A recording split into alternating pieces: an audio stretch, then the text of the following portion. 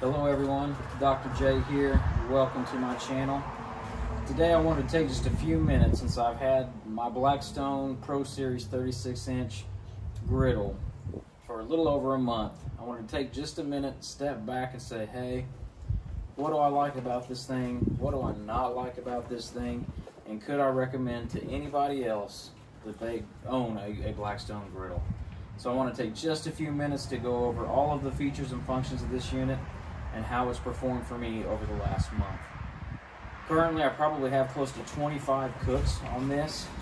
Breakfast, lunch, dinner, and even one dessert with the s'mores. I'll leave a link to that video if you like.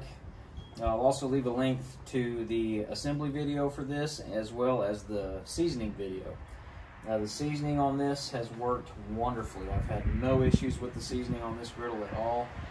I do make sure that I take care of it. So after every single cook, I go in and eat. I let this go ahead and sit. I then scrape everything off, wipe off all of the extra. I put a little bit of water down and steam clean. If it needs a little extra scrubbing, I get one of the Blackstone orange scrub brushes and scrub it down a little more. Once it's all good and clean to my satisfaction, I put a light coat of oil, turn it off, and put it away. And I do use my Blackstone cover every single day. I make sure that that cover is on it so that it's protected from the elements. I want to make sure to keep this. It's a sizable investment, right at $500. I'd like to keep this around for a few years and use it as much as I possibly can. So maintenance, I think, is a big key.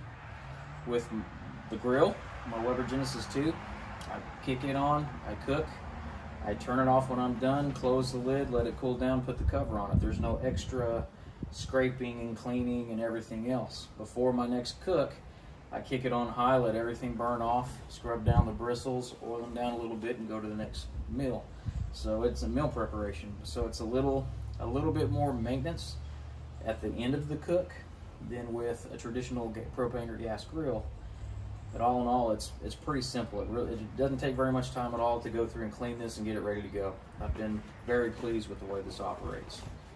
As far as the surface itself and how I cook on the surface, I absolutely love it. It's nice having the space to be able to put everything in its own area. I can control with 4 burners the temperature that I need and how I need the temperature. It really works great. I've had no issues. I haven't burned anything.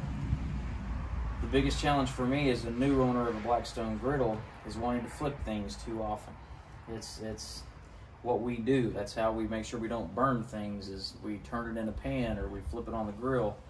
But with a griddle top, you've got a smoother area of surface and not quite as high of a temperature, and you're not scorching anything. It's not intense heat in any spot. So you let it sit there a little bit longer than you normally would to get good color, to get crispness, whatever you're looking for out of the product that you're cooking. And I usually let it sit just a little bit longer. When I'm ready to flip, I hold myself back now and I wait just another little bit of time, depending on what it is, and then give it a little flip. And the color on this, the sear you get on meat, the crispness you get on potatoes, the way it cooks eggs. Every egg I've cooked on here, I've cooked scrambled eggs with cheese, omelets, fried eggs. Fantastic. Very simple. And it really is a good non-stick surface. Very slick. Works very well. I cooked an omelet on here, my ham and cheese omelet video. I meant to butter the surface before I put the eggs on. Completely forgot. Put the eggs down on top of the ham. It released perfectly, no problems whatsoever. So it definitely performs from a non-stick surface. Good heat distribution. Works wonderfully. The rear grease system, I've had no trouble with that whatsoever. I have the container inside right now actually in the dishwasher. I buy the disposable bins that I can put inside of it. and it captures everything pretty well. There is a little bit of splatter on the back of my my lid here from where I'm pushing stuff out, and it goes beyond if I'm getting a little aggressive on my cleaning, trying to hurry. But other than that, that's user error. That's not an error of the system. And I do believe, from what I've seen, that that is a huge improvement compared to the front grease trap system that used to come off of up here. I don't have any grease around my grill anywhere that it's not supposed to, or it didn't use your air. So, pleased with the rear grease management system.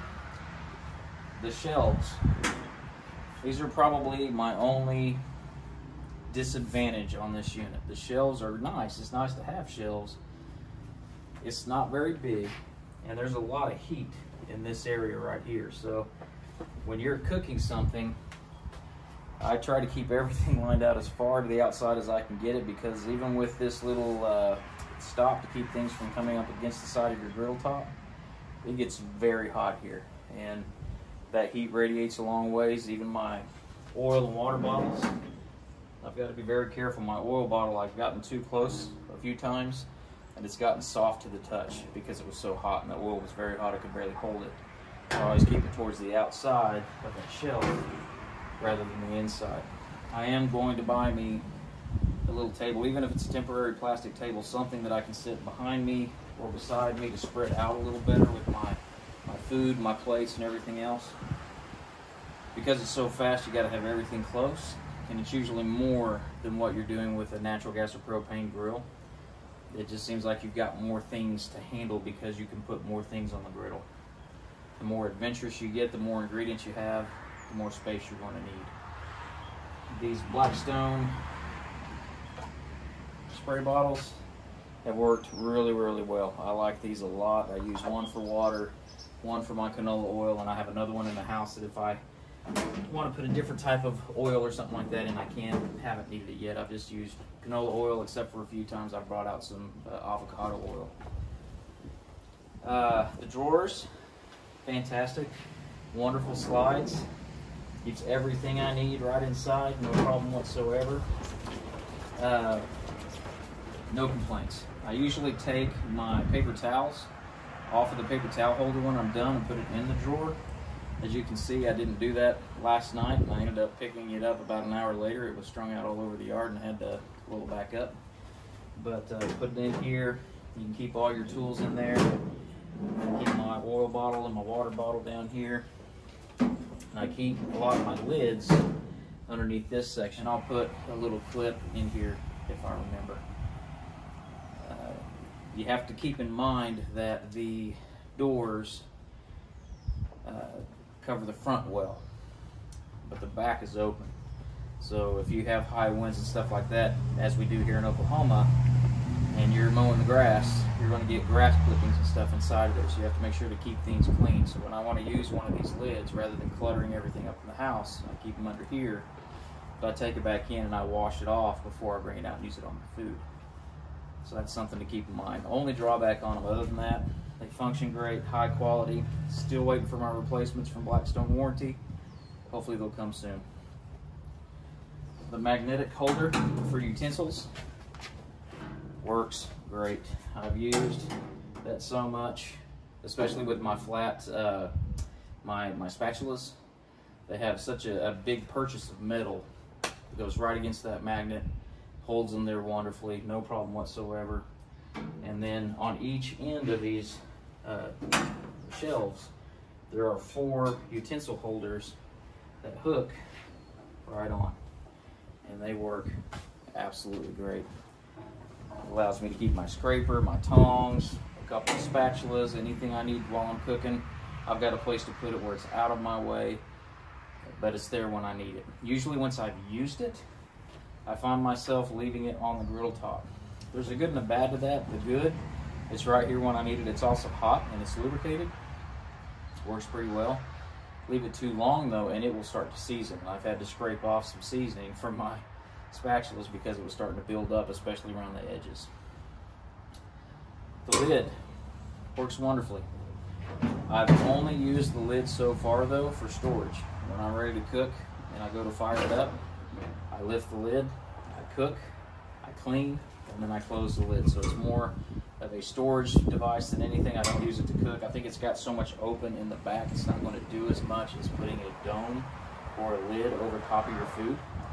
So I don't use it as a cooking hood, so to speak. I use it as a storage device more than anything. The burners themselves.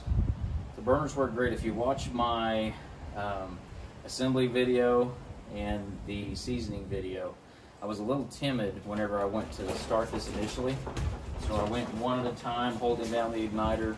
Now, I put all of them on the ignite.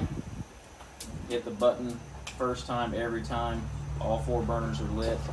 I'll show you a little video of what that looks like on the underneath side, that beautiful blue flame coming out. And since nothing's dripping down on top of those burners, they're crystal clean, they look brand new. Everything's going very well. Not disappointed at all with the heating system. A great amount of heat coming off of it. You can already start to feel it warming this top up. It works well, very well. The knobs are fantastic. They've got good surface on it, so you can grab them easy. Everything functions and flows exactly the way you'd expect with the griddle top.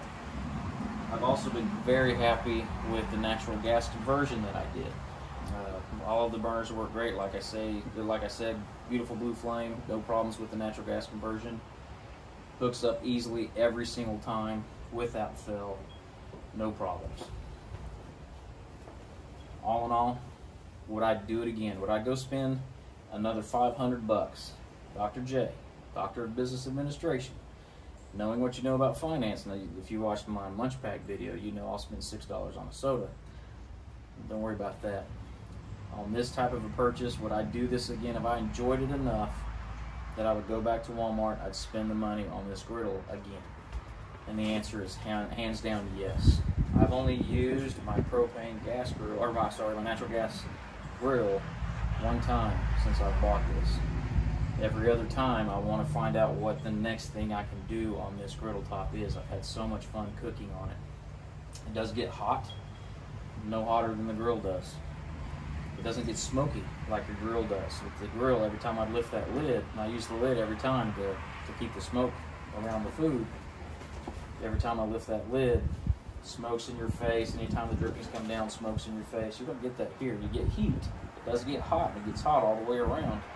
You'll see it at the end of a lot of my videos. My face is a little redder than it is when I start. But you don't get that smoke. You don't get any flare-ups. You get even distribution of heat. You can turn down one side, turn up the other, and cook 2 different temperature foods at the same time. You can spread things out more than you can on a gas grill. I've enjoyed this more than I have my gas grill, and I've cooked hundreds of cooks on that gas grill in the last 3 years, and this has really impressed me. I would absolutely, hands down, go buy another one. I hope this was helpful to let you know from a current owner what it's like with the 36-inch Professional Series Blackstone griddle station. Hopefully this helps you in your decision if you're looking to purchase one. And let me know if I missed anything down in the comments that might help other viewers as they're looking to purchase on their decision. If there's something that you've noticed that I haven't, or that you would add in addition to the comments that I've made.